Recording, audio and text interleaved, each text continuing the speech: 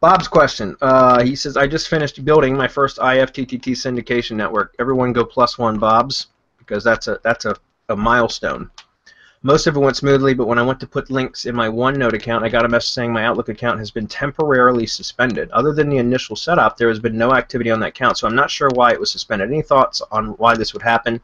I may not be able to make the Hump Day Hangout live, but please answer so I can check it out on the replay. Okay, Bob. I haven't actually seen that, specifically from adding links. I know Outlook, those accounts can get locked fairly easily because of like IP issues. If you've got, like, for example, and I don't know that this is the case, but I'm saying if if you created the account with a proxy and then you logged into the account without a proxy, sometimes it would trigger, it will lock the account and it will trigger a re-verification, and they're a bitch to re-verify. Outlook accounts are. So that may have been an issue. I don't know that that's what you did. I'm just saying, if your IPs had changed from logging in one time to logging in another, that may have been an issue. As far as actually adding links and having it saying temporarily suspended, I have not seen that. So I really can't troubleshoot it without or give you any suggestions.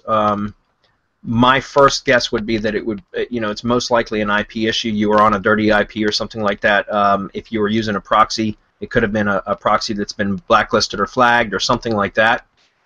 If you were using your own IP, then maybe maybe they're just cracking down on stuff, and if we start getting more reports of that, we'll have to dig into it a lot deeper and figure out what's going on.